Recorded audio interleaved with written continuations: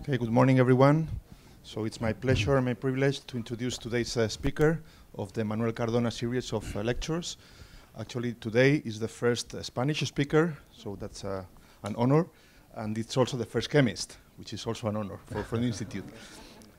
We have had four physicists before, but today is the first chemist, and I think this should be promoted. We should bring also biologists, but he's also going to talk a bit about biology, so that's a good introduction. So our speaker today, Nazario Martín, he's a professor at the Complutense University in Madrid. He's also the vice director of one of the institutes of nanoscience that was created more or less at the same time as ICN2, which is the IMDEA-Nanoscience Institute in Madrid. And Nazario, his background is in chemistry, in organic chemistry. He's a professor in organic chemistry in the Complutense University. But he's one of the persons that started working on nanoscience in the first years of nanoscience in Spain, in fullerenes and things related to that. And this is what he's going to talk about today. His CV, I won't mention it. You can check it in the internet, in the announcement of the seminar today. It's really impressive. He has participated in many projects and in many papers and so on. But he has also devoted a large part of his time to service to the community. He has served in the Royal Society of Chemistry in Spain as president, I think. And he was also the president of the Association of Confederation of Scientific Societies in Spain, the COSCE, for 5 years, I think, in the beginning of 4 years. So his activity there has been very important too. So today he's going to talk about chemistry, organic chemistry, but focused on a particular societal challenge. This is important for ICN2 because our Severo project is on societal challenges, and applications to biomedicine is one of the societal challenges that we are tackling. So he's going to talk about using fullerenes and organic chemistry to try to combat Ébola. So, Nazario, please go ahead. Thank you very much for this very nice introduction. And it seems to be that I'm the first speaker, as you mentioned right now, on the first Spanish speaker, the first chemist speaker, but I have to say that I was also the first, no Spanish, but the first speaker in ICIC as well. So when they celebrated 10 years of ICIC Institute, they made some information, and they had to show the first speaker invited. And it was also my privilege, like today. So thank you very much indeed for this kind of invitation. And today I would like to tell you a little bit. This is one of the topics we are developing in our group at Complutense University, but also, as mentioned before, at IMDEA-Nanoscience Institute in Madrid. Is quite similar to this institute in terms of our building was created around 3 years ago, so there are many parallelisms. So the idea today is just to strengthen the relationship, maybe collaboration in future, so to know each other, and you should also visit us and just to look for synergy in between our centers. But today I would like to focus this, and of course that is a privilege to also to give this lecture, whose name is Manuel Cardona, because I never knew him personally, but I always hear about him in a very nice way, not only as a scientist, but also as a person. So it's really fantastic, just very honored for giving this lecture. Today I would like to show you which carbon nanostructures can do in order to combat or to fight against this virus, which was very popular a couple of years ago. I will give you more details in future. And in my second part, I would like to show you, to introduce you to this unusual molecule. This is a tridecafullerene, 13 fullerene units in the same molecule, and however is completely soluble in water. The reason is because there are 120 carbohydrates decorating the periphery. So in some ways, we are mimicking the virus morphology. This is the idea. Let me give you just a few words about this great scientist, who was born in Barcelona, but died in Stuttgart, in Germany. He had, according the data I could find, he had the nationality, the Spanish nationality, but also the German nationality and also the US nationality. So it's fantastic. And well, he passed away just 2 years ago. But believe me that I hear about him as one of the greatest scientists in Spain. So it's a really great honor to participate in these lectures. Well, before I introduce you to the topic for today, I would like to show you very briefly what we are following in our group at Complutense University on fullerene, specifically fullerene. But we have, my very last slide would be to show you in one slide different topics we are engaged as well on graphene. But let me tell you, related with fullerene and taking advantage of the electron accepting ability of this molecule, we have carried out many works, projects devoted to the covalent or supramolecular interaction with a variety of electron donor molecules. Light irradiation promotes the electron transfer from the donor to the acceptor, giving rise to the charge separated state or radical ion pair. This is therefore mimicking the photosynthetic process. But if you are interested in more applied systems like organic photovoltaics, then you have to prepare a totally different kind of fullerenes, simpler to prepare, easy to synthesize and obtain in multigram amounts. And we have developed a great variety of works as well, in collaboration, of course, with many physicists able to prepare devices. And well, in collaboration with physicists from IMDEA-Nanoscience, mostly IMDEA-Nanoscience, we have decorated the surface of a variety of solid materials, namely metals, but more recently as well with graphene, with a variety of molecules, including fullerenes. Also in the so-called organic electronics, fullerenes have been, in this case, we synthesize these molecules where the fullerene is acting as an anchoring group for interacting with the STM tip. The reason is because you are able to see the fullerene in contrast to other alligators like thiols or whatever. But in this case, you can see the fullerene, and therefore you can put the tip on the fullerene, and we were able to measure the conductance of a variety of pi-conjugated systems. Also fundamental studies. We have developed the first enantiomerically pure synthesis of fullerene. So we are able to obtain chiral fullerenes at will for the first time, and using the most powerful tool in organic chemistry, which is asymmetric catalysis. So we published a first paper in 2009, and since then a variety of papers opening a totally new field, which is the synthesis of chiral fullerenes at will with E values always surpassing 90%. Also, taking advantage of this convex surface of fullerene, we have been, carry out an extensive work on the so-called concave-convex supramolecular interaction, because we consider that this could be a new, or not new, but a singular supramolecular interaction by itself. So it's this kind of pi-pi interactions, mostly pi-pi interactions, are also essential. And eventually we have used bio-inspired molecules, peptides, also more recently proteins, just to order electroactive molecules, as you can see here, in some cases extended GTF or whatever. And today I would like to focus in the biomedical application. We have been also engaged. What I will show you today, we started almost 8 years ago to work on this topic. But, I will show you that this kind of hexakis adducts of fullerenes can compete favorably against the Ébola virus for the cellular receptors, mostly this is sign, these are lectins. And this is the idea, to show you today how these fullerene derivatives can inhibit efficiently the virus infection. So let's start by the beginning. Just this is the presentation for today. Very briefly, the introduction of if fullerenes are the materials of choice for biomedical applications or not. And then it is essential to the molecules we prepare can mimic in some way the viruses with tremendous differences in size, for instance, is around 1 order of magnitude. But for a better understanding, it is important to understand the carbohydrate-protein interaction, very briefly as well.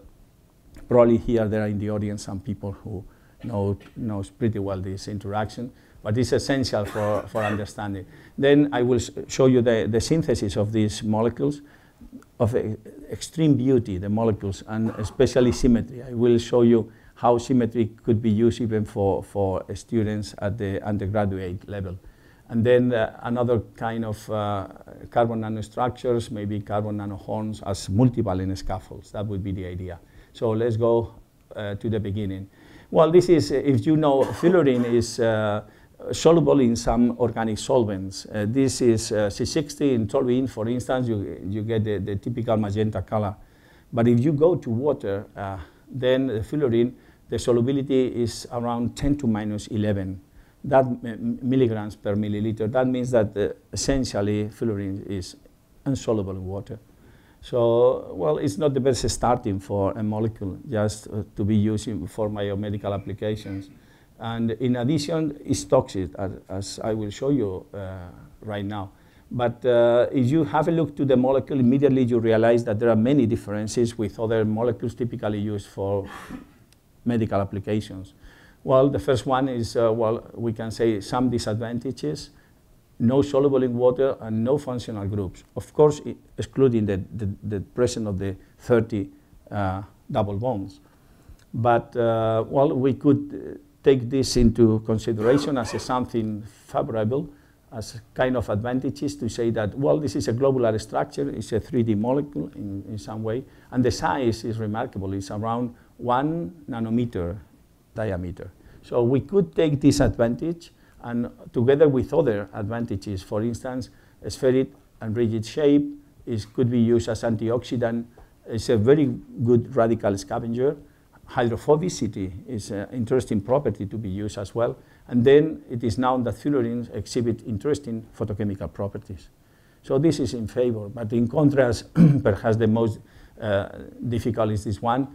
In contact with water, they form this kind of colloidal aggregates, which are toxic. Had been studied in some biological systems, some fishes, and zebrafish, for instance. And another disadvantage is that these studies in vivo could also predict a potential effect, negative effect also in humans.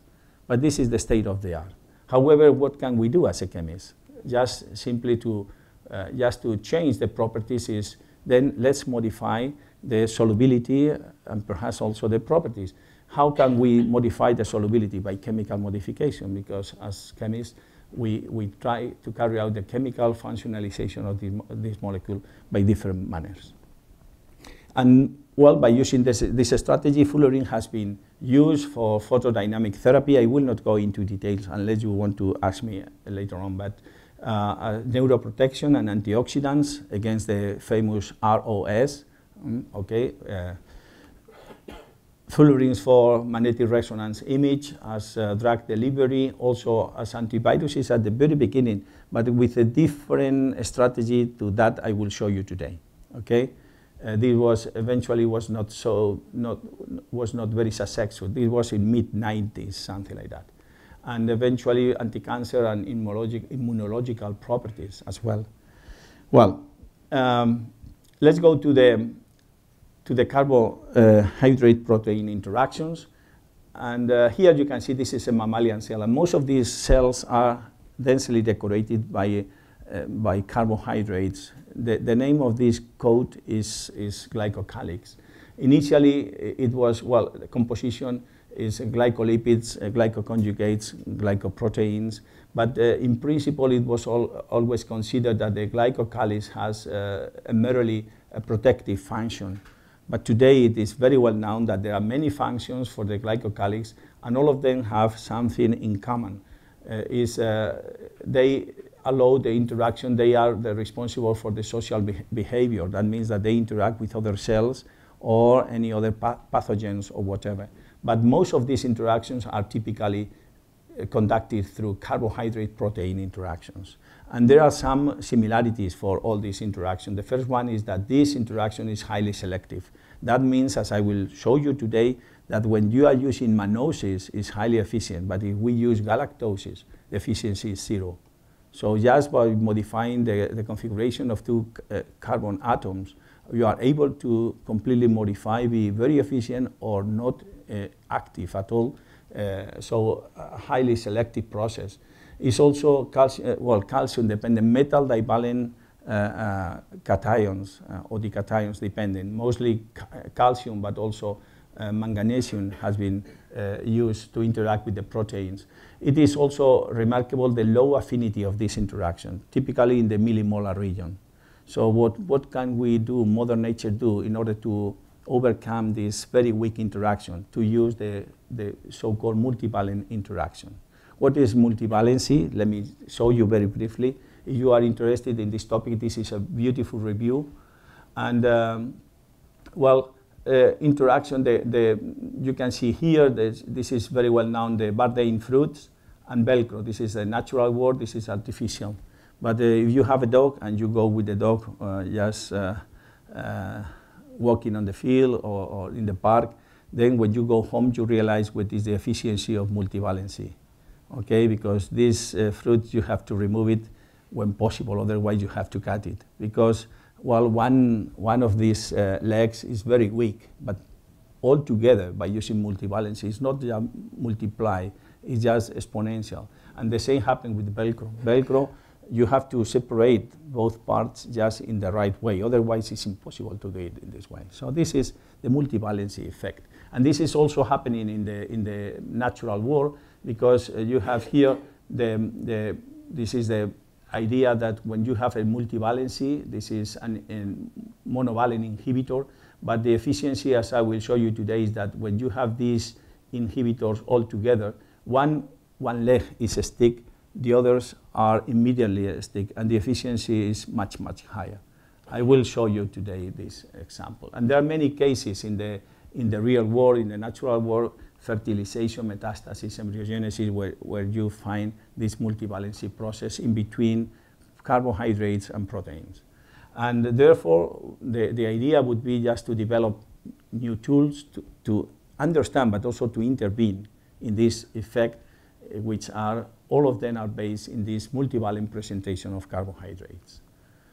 Well, this is not new. So what I would like to show you today is not new, and there are many precedents in literature. You can see here that peptides and proteins have been used to be highly decorated with carbohydrates, but also polymers of different nature, cyclodestrins, calixarines, even liposomes, okay, going to the supramolecular world, but also which are closer to our systems, maybe these two, the glycodendrimers, and also glyconanoparticles. But I have to say that many important differences. For instance, when you are using glyconanoparticles, first of all, you are using typically metals, and metals could have some, are not so biocompatible as carbon, as I will mention today. Then this interaction is not fixed, are moving around, and you don't have any control on the number of carbohydrates you are introducing in the nanoparticle.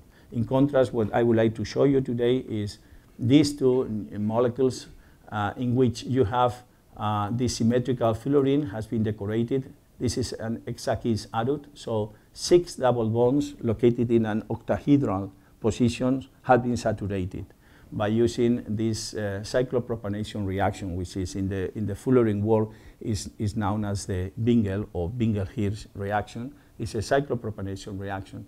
And then taking advantage also of click chemistry because of the efficiency, it is possible to synthesize this symmetric, but also what is interesting, this asymmetric molecule in which, in addition to these 5 malonates, you have another one with a different reactive group. This is very important because this is very efficient for further chemical functionalization. And we will use both systems for my presentation today. In addition, you have a central core, which is carbon. Carbon, which is not so electron accepting molecule, because the saturation of the double bonds makes that the molecule is not the electron affinity of the molecule has been reduced significantly. So what you have mostly is a central core whose composition is carbon, which is quite biocompatible. This is interesting. In addition, you have a control on the number of carbohydrates and also in the position, because these are in a globular structure, and this is what makes the difference. We have a control on the shape and also the size according to the length of this. You still have some double bonds there which are not broken, so can you put more groups there? No, the maximum has been known and characterized as the hexa-cis adduct. There are one paper or two in which they claim that they were able to obtain the heptacycloadduct and even the octa, but they are unstable and they immediately decompose because they are, in this case, they are in an octahedral position and they are localized in, they are spaced in a spherical manner. And hexaducts can be obtained very easily, stable materials. Heptaduct are not, and it's very difficult to introduce the number 7 because of the space. So what I like to show you today is to validate fullerenes as a scaffold, a highly versatile scaffold for the multivalent presentation of carbohydrates. And for that, we use this reaction. So what we need is the fullerene decorated with alkynes and the sugar with acido groups. Of course, the other way around could be also work, okay? We use click chemistry, and by using click chemistry and looking for the best reaction conditions, we were able to obtain a very robust spacer, because this is an aromatic system, and these are the optimized conditions. So we have used different conditions, but these are eventually are the best one for our purposes. And well, let's go.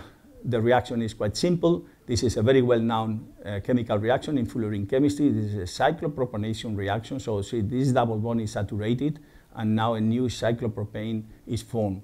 This is a symmetric malonate, has been easily synthesized, and these are the conditions we use.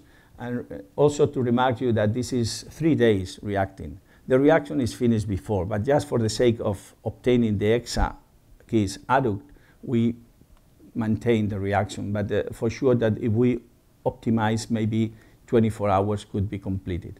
And well, actually the molecule is not planar, it is represented here. The molecule is more similar to this one.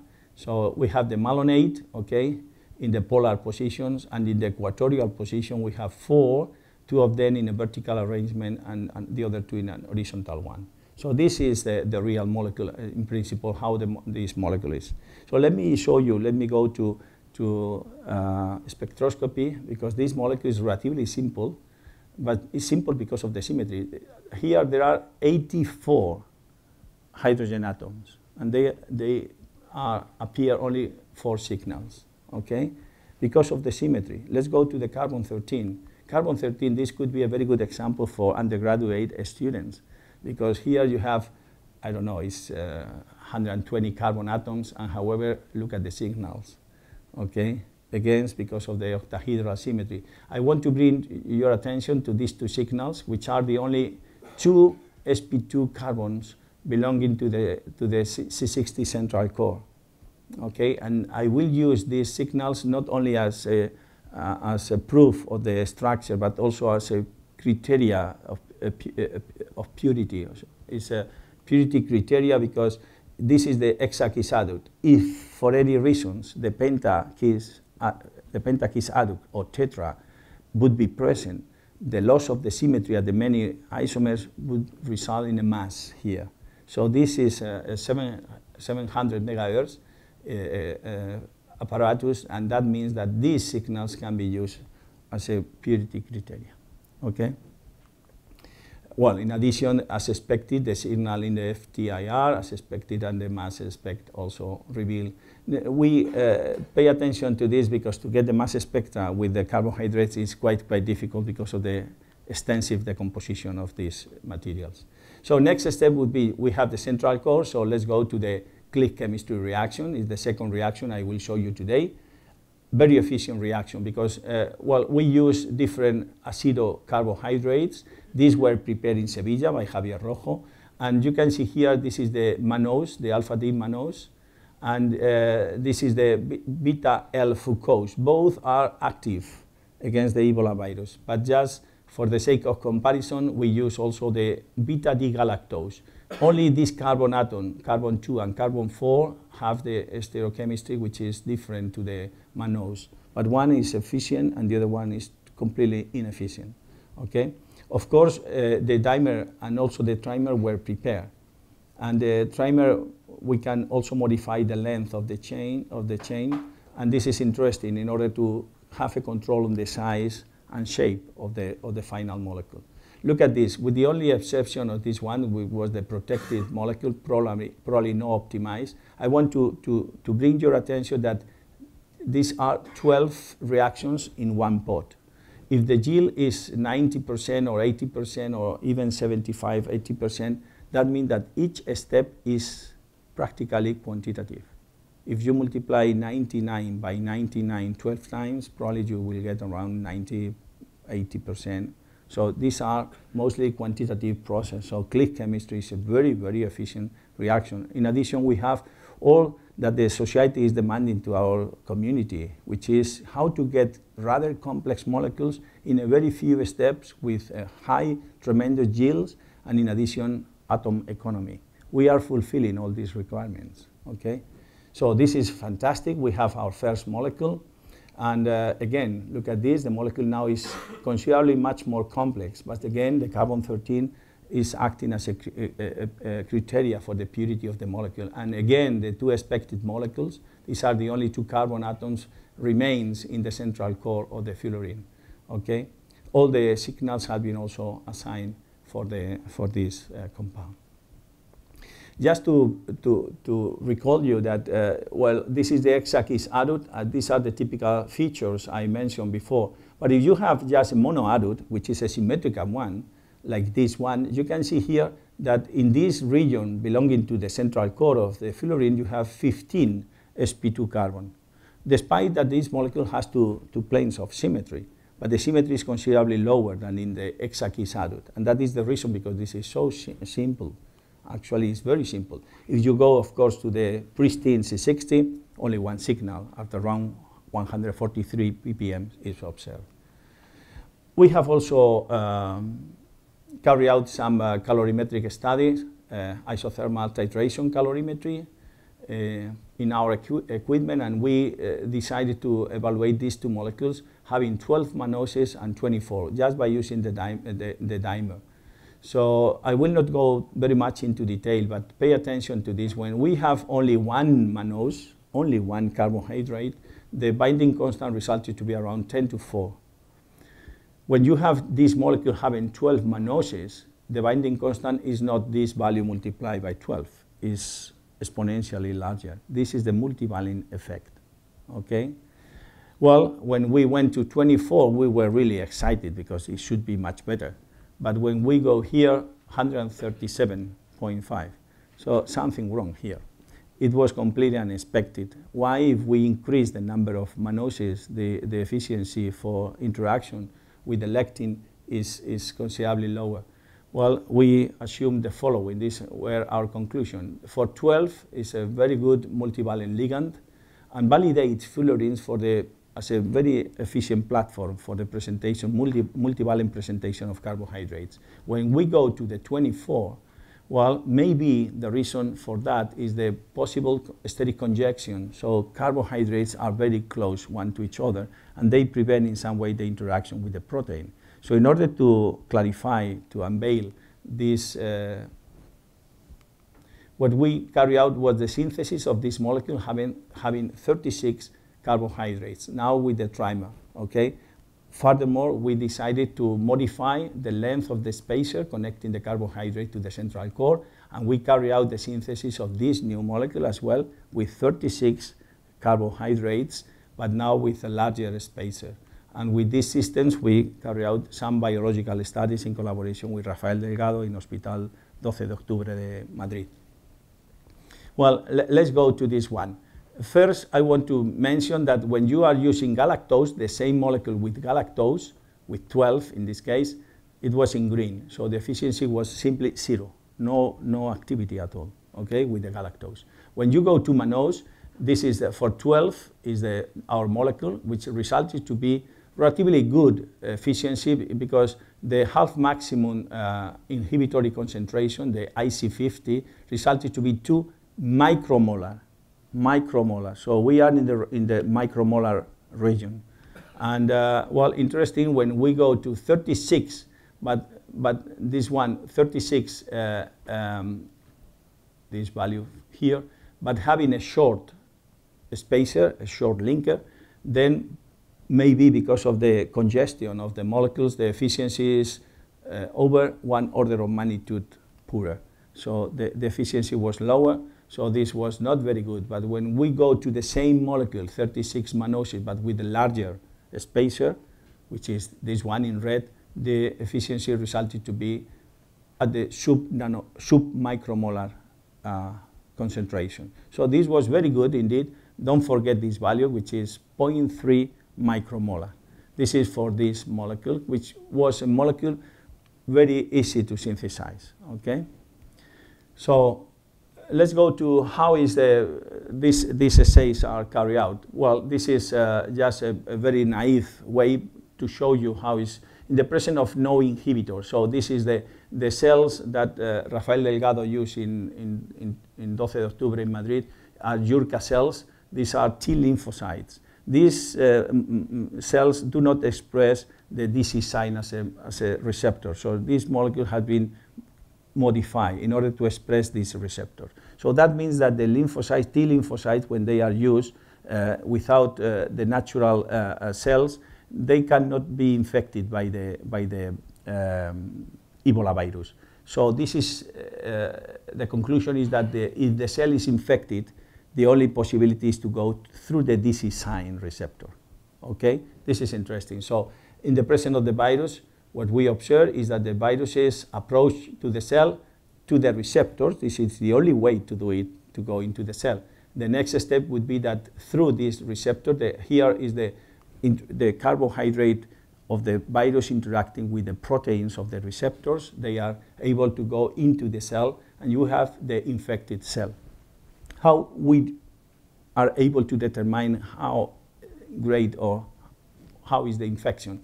Well, because this infection provokes the luciferase, and luciferase breaks the luciferin, and just in the spectrophotometer it is possible to measure the light, the emitted light.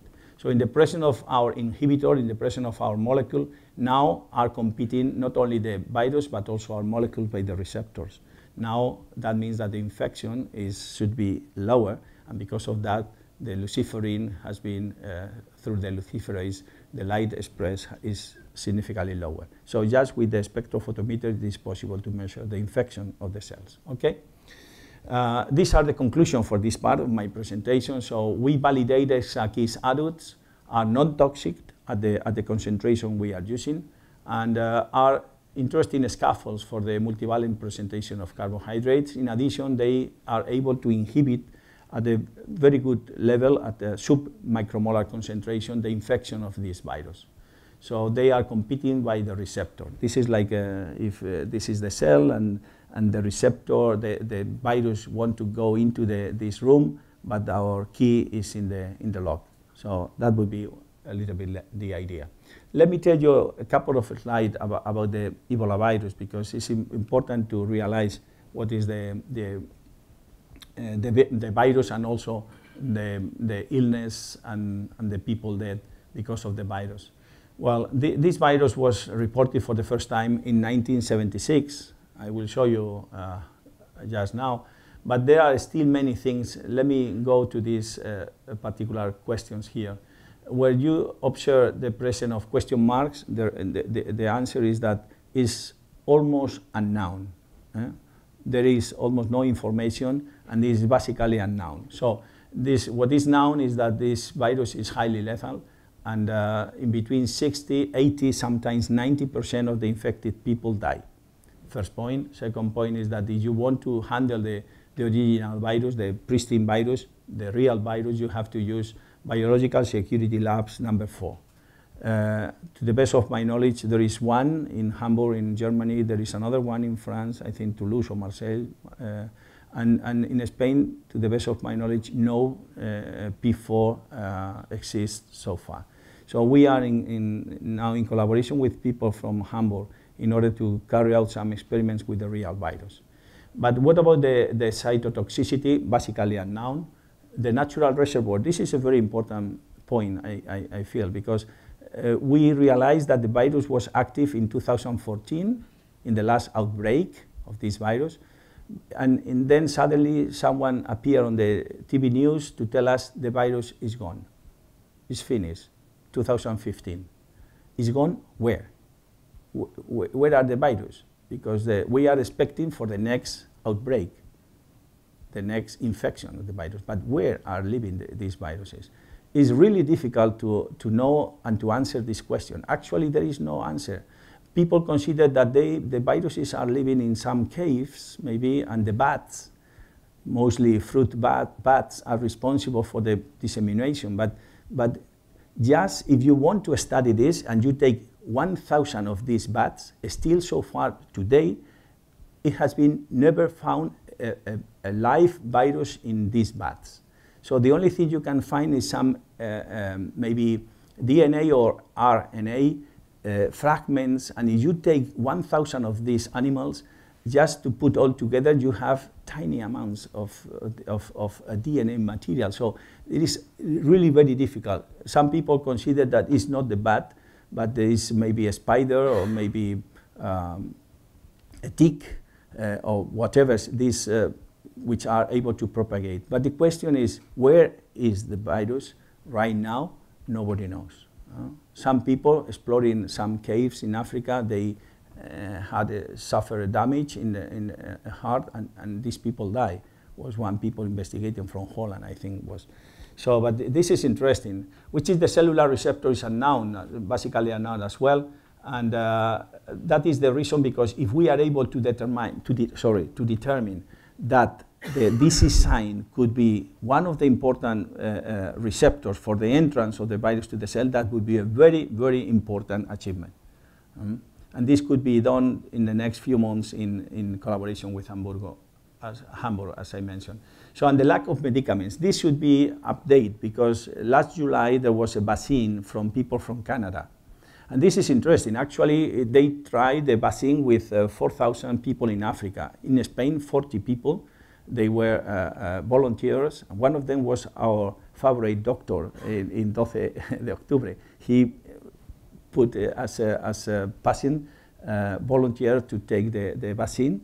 And well, a vaccine is not like to fight against the virus. It's a different stage. So still it's open for, but it seems to be that this vaccine could be interesting, but vaccines are not 100% sure, and the people infected should be treated. So this still validates our approach to this topic. This is a P4 lab. There's the conditions in which you have to be handled. And well, let me show you very briefly without going this. I recommend to go to internet. There are a lot of information. But these are the outbreaks, the virus infection when it started in '76. But then not many people, look at this is 1,000, over 1,000 people infected. Not many really in the people when appear till 2 years ago. That this is around 28,000 people. And well, the people who died in this outbreak was around 11,000 people in Africa. Not many, considering that there are many people in Africa. It's not the same that the one nurse in Madrid. Situation was completely different. Okay, it is not so important these people in Africa, but one person in Madrid is critical. Everybody was, the alarm was. This is, I'm sorry to talk in this way, but this is the real situation. So according to our virologist, he said the number of nurses who died in this outbreak were around 800.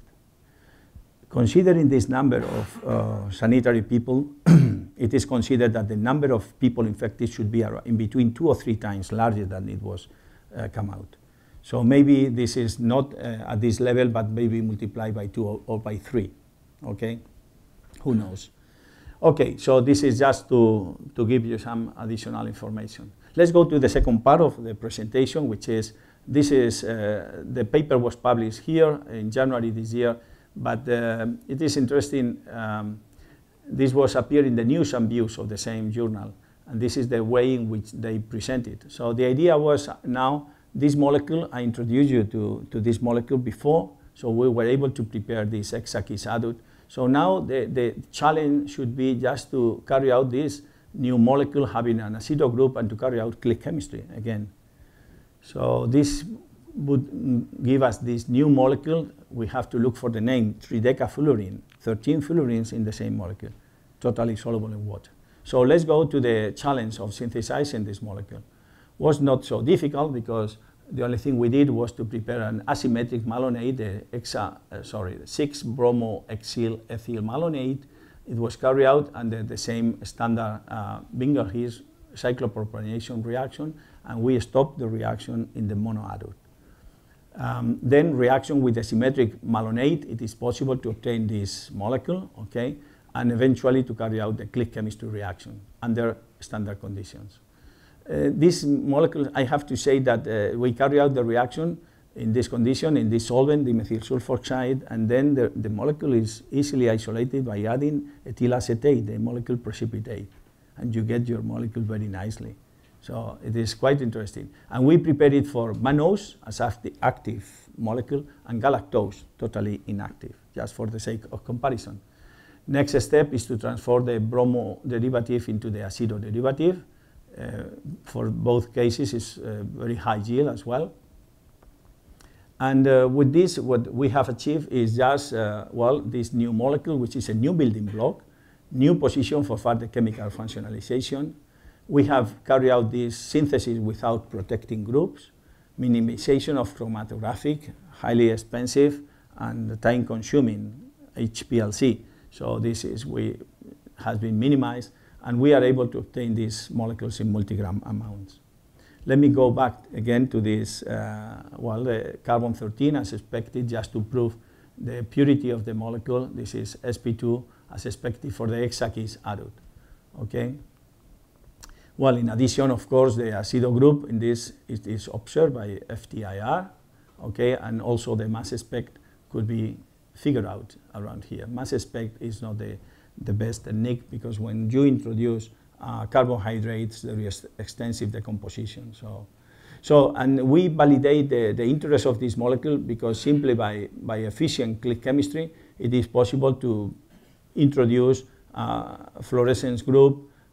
If you put fullerene, then this fullerene has a very high electron affinity, and that means that it is possible by light irradiation to produce singlet oxygen. Well, biological traces can be introduced like this with biotin, or if you use maleimide, then you have introduced a variety of epitopes, different glycosylated epitopes. But let's go back to our molecule, to our target molecule, which was this one. Well, this is let me tell you that in this paper, Nature Chemistry paper, appear a group, a French group, which are a very good colleague, which is Jean-François Nirengarten, is a good friend, and we realized that we were working in very similar molecules. Actually, our approach was a central core with the alkynes, and then reaction with the carbohydrate endowed with the acido group. However, they were carrying out this reaction, which is the other way around. So they decided to introduce the acido groups in the central fullerene core. Well, it is possible to handle this material without any problem, but our first thought was that to have so many acido groups could be a little bit risky. So we decided to follow a different strategy. But we got similar molecules, so we decided to stop, to wait for the molecule they prepare by following this strategy, and to carry out some measurements in Madrid for the Ebola virus infection. So, and we decided to make a joint paper in collaboration. I always mention that I prefer to have a very good friend rather than a very good paper. Okay, and this is, and since then science is made for enjoying, particularly with friends. Okay, so it was a very nice and very successful paper. Here you can take, you can consider also to modify the length of the spacer. And let's go to the final goal of which was this target molecule. In this, to carry out this reaction, we have to carry out the click chemistry. So there are 12 click reactions at the same time, molecule decorated with 120 carbohydrates. Probably this is considered the fastest dendrimeric growing reported in literature. So let me know if in only one generation it is possible to introduce 120 systems. So unless you tell me other thing or different way, we consider this maybe the fastest dendrimeric growing up. And of course, it's a global asymmetry. The molecule is not planar, as it is shown here. Well, how to synthesize this? Now I go a little bit faster because now you understand.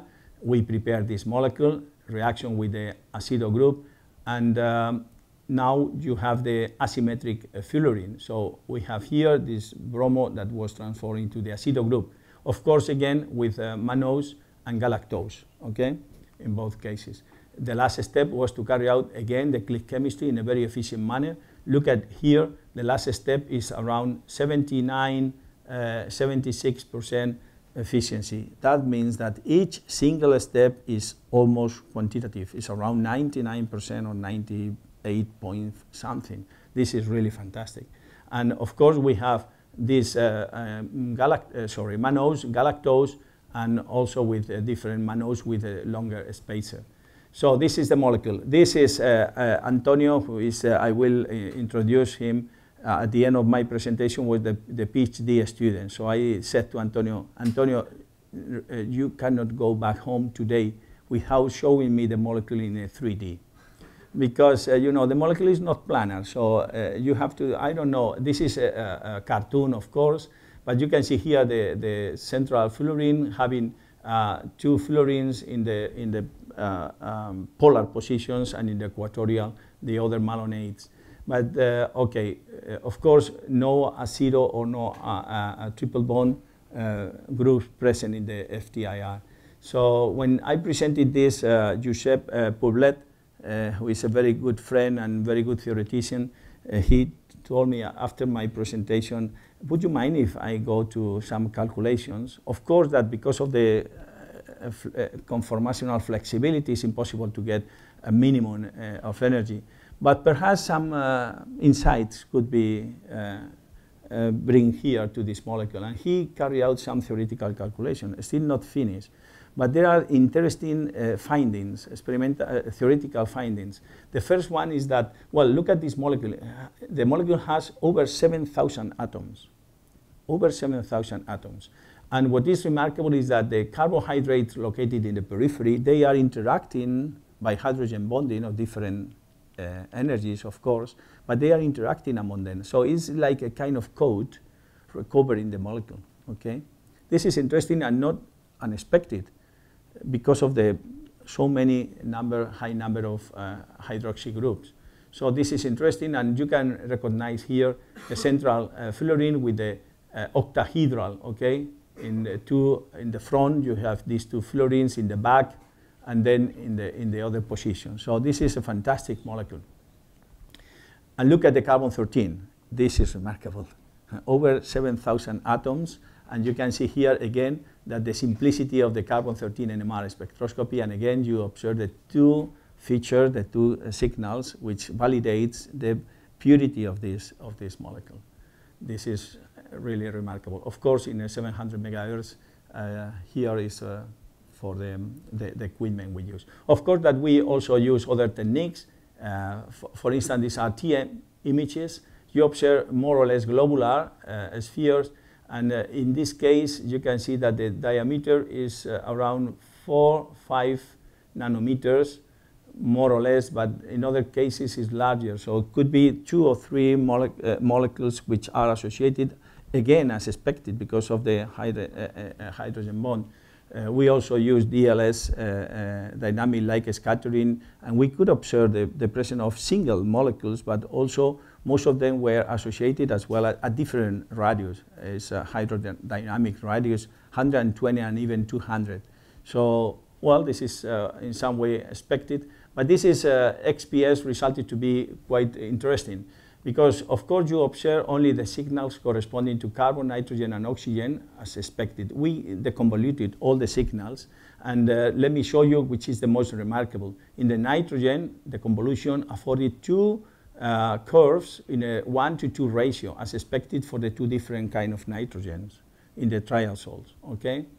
And not only the signals appear, but the no signals are also providing very interesting information, because here at 405 electron volts should be the acido group. The acido group is not present here, which also validates that all the systems, all the functional groups have reacted and the purity of the molecule. So let's go to the biological properties. You can see here the 17C is the most efficient molecule with the longer, is this one with the longer spacer, okay, which is the most efficient.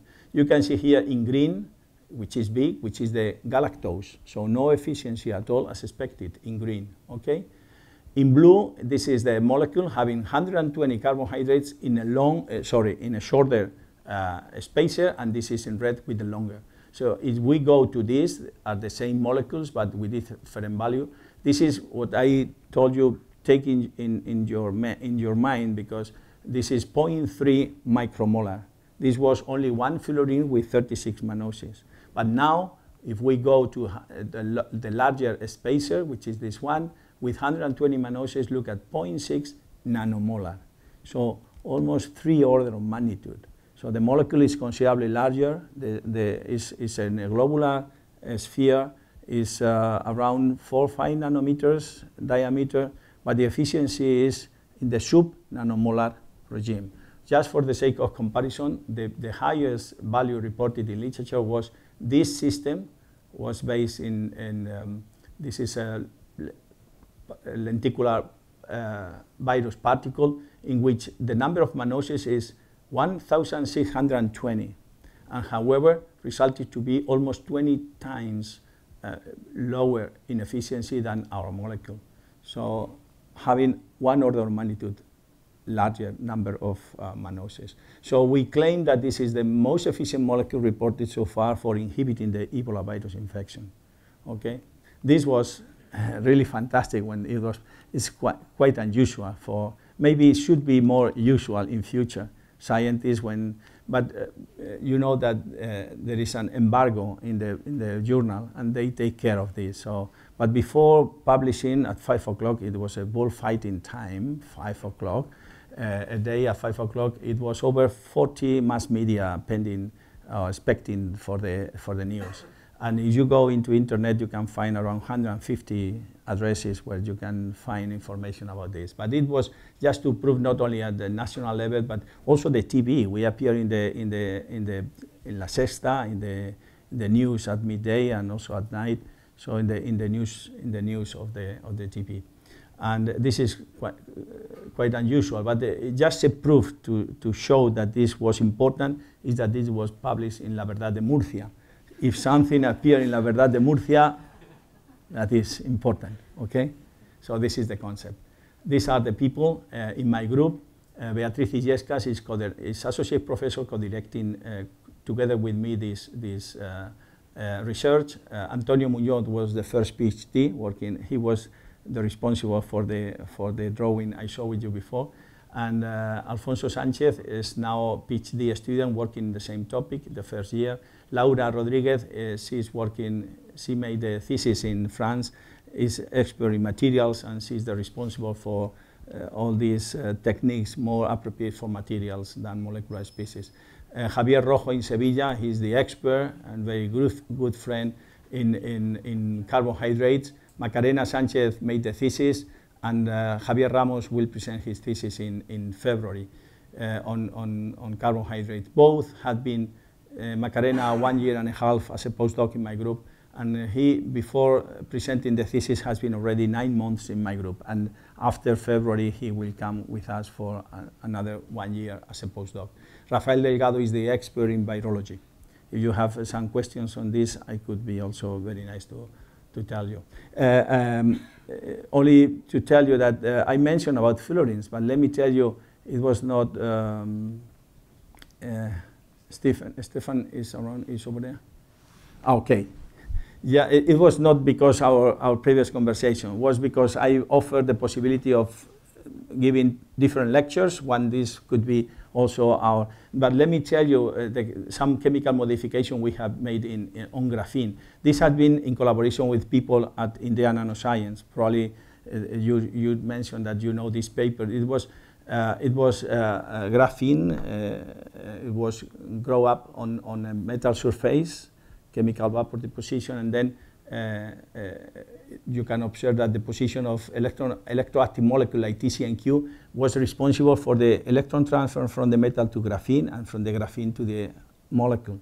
The molecule has a charge with a spin, and which was remarkable when we put many of these molecules, the spin was not as expected, but all of them were parallel, and they form domains, magnetic domains, which is a property that is unusual, is not expected for graphene. So this was very nice paper. And also this is another paper in which we have been with these fullerene fragments, could be considered a kind of controlled nanodots, okay? And the geometry is completely different. This is the first example in which this photo-induced electron transfer was studied. These are gold nanoparticles decorated with the extended TTF, and you can see that they prefer be located in between layers. Also, this was a collaboration with physicists. We prepare molecules in which they interact, the fullerene as an anchoring group, as electrode, just to interact with the graphene as well. Covalent chemistry of graphene we have introduced by different chemical reactions like this. This is more recent, in which we introduce flakes of few layer graphene with fullerenes can be observed here, because in this way you have hybrids of carbon in which there is a very inner surface, a very reactive surface which corresponding to the fullerene. And very recently this year also we reported the first example of a graphene quantum dot enantiomerically pure, I mean chiral graphene quantum dots. So I have to say that simultaneously it was appear ACS Nano reporting, we did it with ester group, they did it with amido groups. But basically it was the same idea, to have chirality in these systems. Actually, you can observe that these graphene quantum dots are highly fluorescent as well, so as a proof. So this is the group, okay? Everybody, when you show a picture, like to count the number of people, but this is C60, so all these faces with pictures, around 30, okay? And of course, my acknowledge to not only the European with this ERC advanced grant. I have to say that from my group, another people who is now working independently, Emilio Perez, working at IMDEA-Nanoscience, he also got a starting grant. So it's quite unusual from the same group to get an starting and an advanced grant. So this is, I'm very proud of this. And also, of course, the community of Madrid are supporting us, particularly related with photovoltaics, and also the government of Spain for the scales money they provide. Okay, no, but I have to say, at least we have, hopefully, who knows about the future. Okay, and just to mention that as almost 2 years ago, I was appointed as the editor-in-chief for Journal Materials Chemistry A, B, and C, and this is the current factor, impact factor, which is over 8 and around 5 in the other one. So it could be a very good choice for sending you some of your papers. So, and I would like to thank you to all of you for your kind attention. Thank you very much.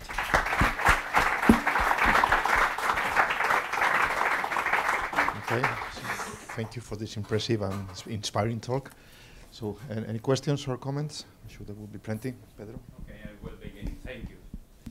Thank you very much. It's really very, very nice to see such great work.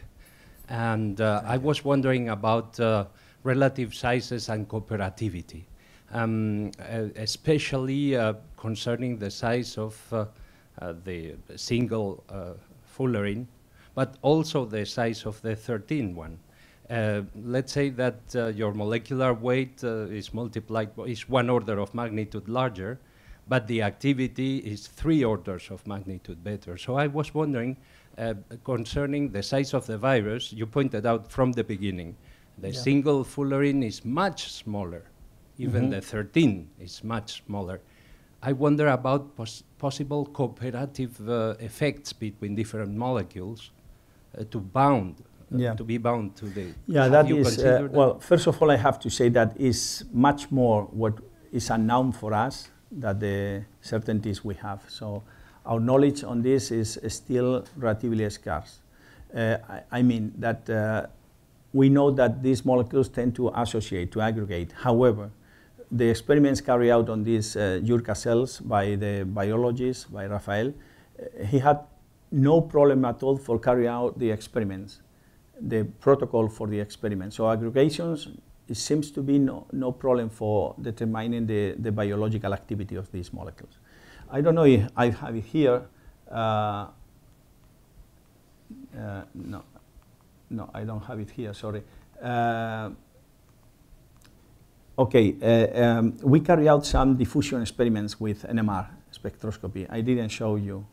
But this is interesting in terms of efficiency, how the role played by the length, I mean, how separated are the functional groups, the carbohydrates, and how flexible are these legs. Because when you go from, we carry out this study with the C12, 12 mannoses, C6012, and C6036, and with a longer spacer. And we realized in this study by NMR, by diffusion NMR, that it was come out in OBC, that flexibility and also diffusion time. So the larger molecule is moving much more slowly. And this slowly movement can have an impact on the multivalent effect. I mean, you have more time to just to put the first leg and to put the second one, that the molecule the diffusion in the molecule is much faster. So, and also flexibility play a role.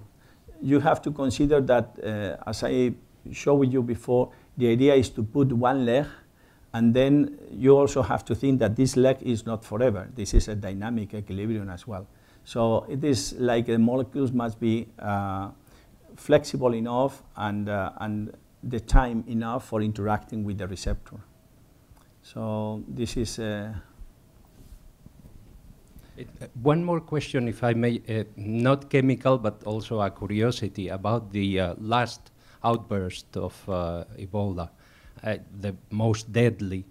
The reason for that, was it let's say, mutation of the virus especially dangerous, or was it some different social behavior? Yeah, I would say that it's not completely known. I have to say that one of the best information I got was it was published last year in July. I was in London, and I saw in the National Geographic, it was an article devoted to Ebola. And it was fantastic because there are a lot of information there. And then I got the same paper published in Spain 3 months later. So if someone is interested, National Geographic, the Spanish version should be around September or October last year. And it was fantastic article, report. Many of the questions were taken from this article. And the social behavior could be, because there are some, in one region or the other, the way in which they handle the people dead, or in many cases, these people are hunters, and they are handling this meat, and the way in which they use it has a profound effect on the mortality of the virus. But basically, it's quite unknown, many of these questions. And the reason is because, as I mentioned, an outbreak in Africa where 1,000 or 2,000 people is infected, who cares? And you know, and then if you think in terms of economy or a company, pharmaceutical company, there are not so many cases. Maybe you prepare a compound, and then in the next 10 years there is no outbreaks. And what do you do? And you know, and so the situation is really, really bad in many aspects. Well, thank you very much.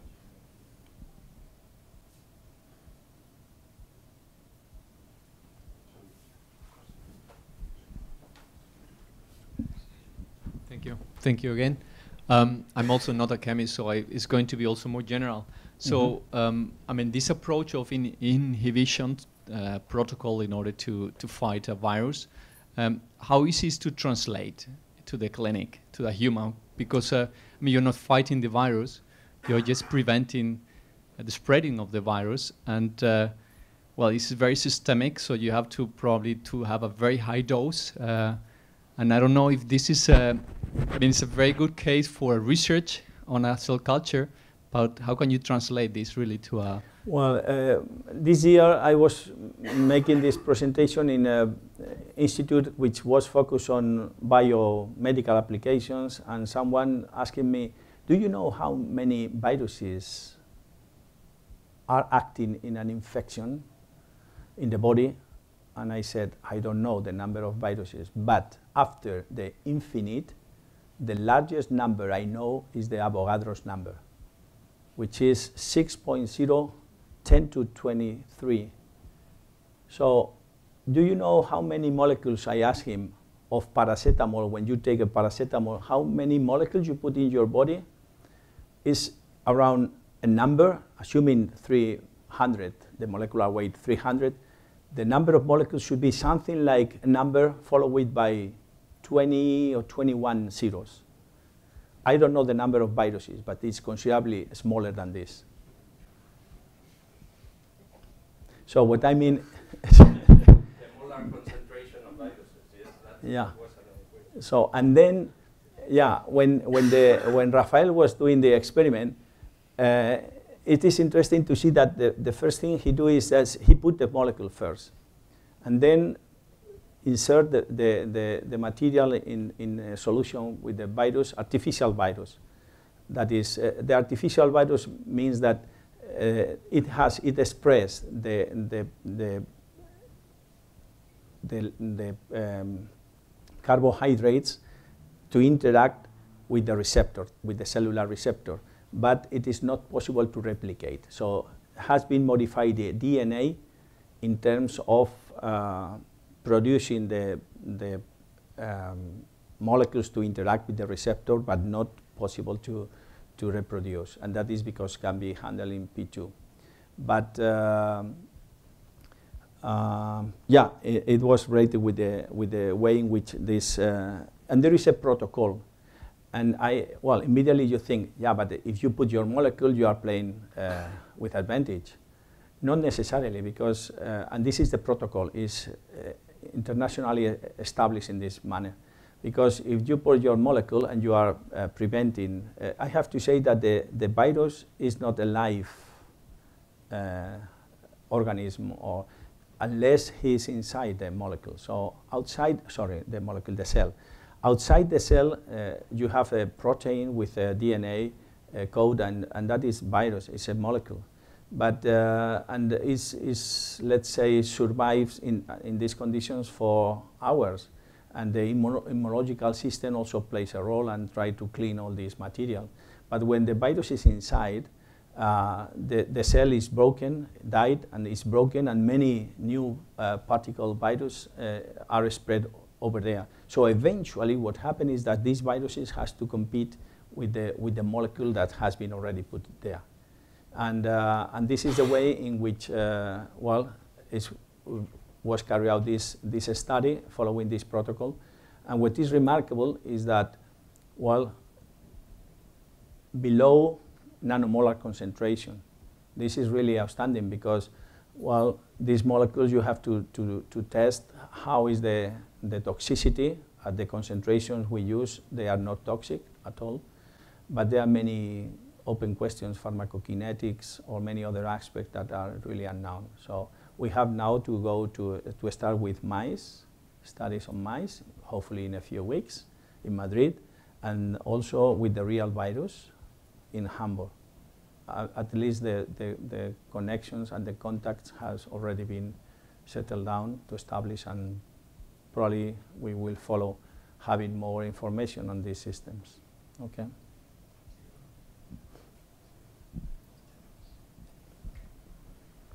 So I actually had a couple of questions more related to the chemistry and the physics. So you mentioned these simulations that people from here are doing, quantum chemists, and these simulations they're already very big. So you mentioned 7,000 atoms. Mm-hmm. I assume that they don't treat the solvent, the water, I guess. And the properties of the molecule or the structure of the molecule can be completely different in water, because then in water you may not be able to form all these hydrogen bonds that you were mentioning. Because water will do it. But that is true. But again, hydrogen bond as supramolecular interaction, you are dynamic systems. Right. So probably you will have interaction with the water for sure, with the water media, but also probably would be hydrogen. I can imagine the periphery of the molecule, like with hydrogen, a hydroxy group belonging to hydroxy groups interacting, and an oxygen with the hydrogen water, and vice versa, the hydrogen with the oxygen water, and so on, in a dynamic manner. Yeah. So I would expect something like this. So it is true that to carry out this study, when he said, would you mind if I like to carry out this study, he said, up to you. At your own risk. Yeah, but you are sure. But I have to confess that just to determine that there is this kind of shell, of interaction that, of course, could be modified by the effect of the water media, was something, in principle, if you think about it, it's not unexpected, but I wouldn't expect this in principle. So still, they started as a kind of joke at the beginning, but eventually they have followed it, and he is doing in a very systematic manner, just to take a part of the molecule to interact in a symmetric manner, because they have to repeat because of the high symmetry. Because what is remarkable in the molecule is the symmetry. So symmetry should play a role in this regard. So, but maybe in future we will be able to present some of these findings, theoretical findings. Yeah, and the other question is much more chemical. I'm not very much knowledge of organic chemistry.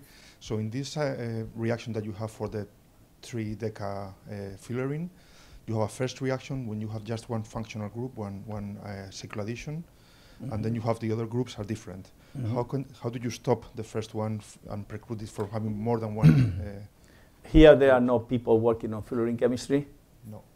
Okay, because then this is expected question in some way, because, well, how do you stop in the monoadduct? Yeah.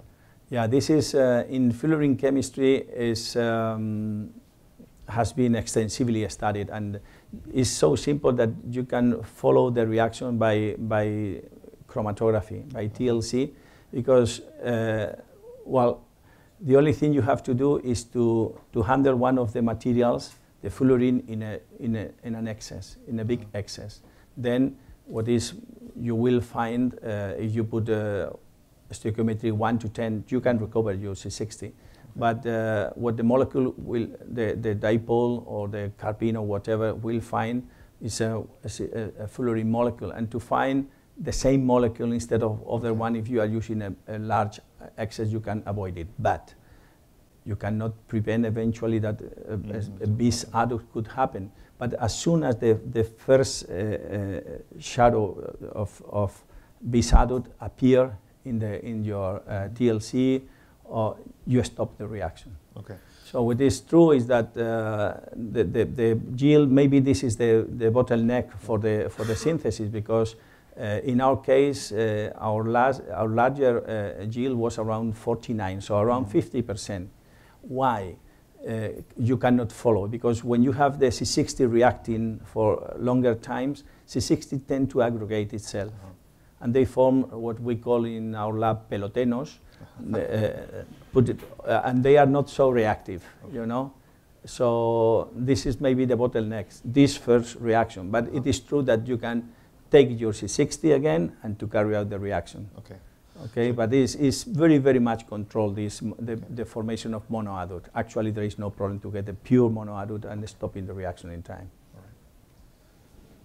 Yeah.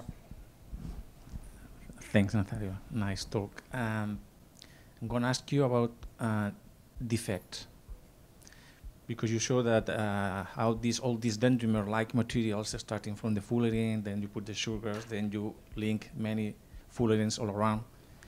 And at the end, the question is it seems that it's clear, according with the signals that you show, the SP2, and also FTIR, you also show that you have the CD group or not, that you may have some control. But the point is, how pure can you get these materials in terms of, because I guess that probably you have a complete series of other dendrimers where you have defects, where you are missing one fullerene or two fullerenes.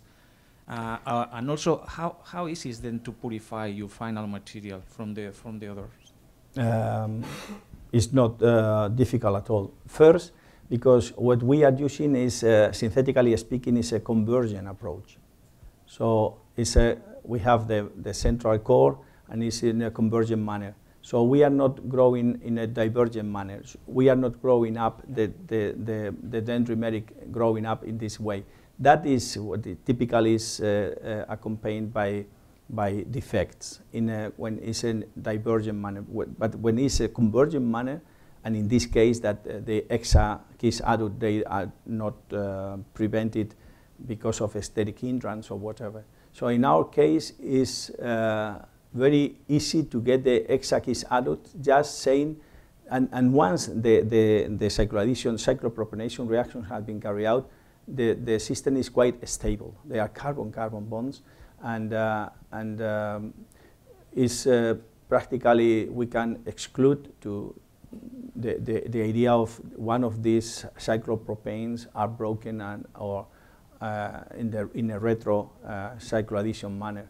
This has not been observed, and we have studied very much the retro cycloadditions in fullerenes. Actually, I would say that our group has been one of the groups leader in these studies, and cyclopropionation is quite stable, and only unless you put drastic conditions or the presence of metals or whatever, these systems are quite stable. So, and to get the hexa-cis adduct is quite simple, and we can say that in this, as a proof, I show with this NMR spectra, because in case you have a penta-adduct or tetra-adduct just by defects, as you mentioned, because of the loss of the symmetry, you should have a tremendous number of, if you would have the one penta-adduct with the hexa-cis adduct, it would be a mass, really a mass, because of the loss of symmetry. So we can exclude totally the presence of impurities in this regard, like defects. Okay, any more questions? If not, we thank the speaker again. And, thank you very much. Fantastic.